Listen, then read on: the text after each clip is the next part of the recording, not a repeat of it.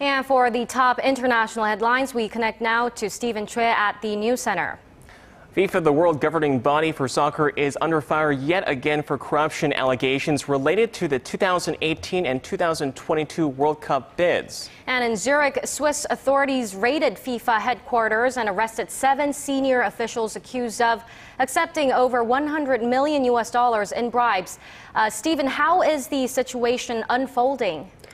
Well, Swiss plainclothes police officers escorted the suspects from a five-star hotel in Zurich. They also raided the organization's headquarters where they seized documents and files related to the case.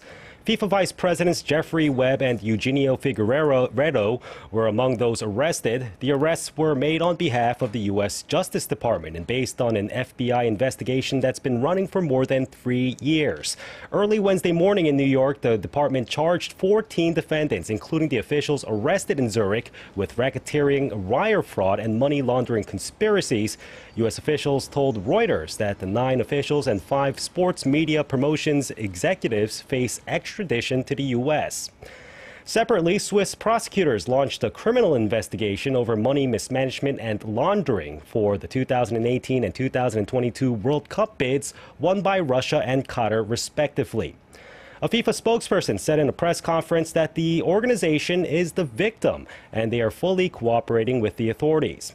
The bombshell comes just 3 days before the FIFA Congress meets on Friday to elect its next president. Incumbent Sepp Blatter, who's not facing any charges, is up against Jordanian Prince Ali bin Al Hussein for the presidency.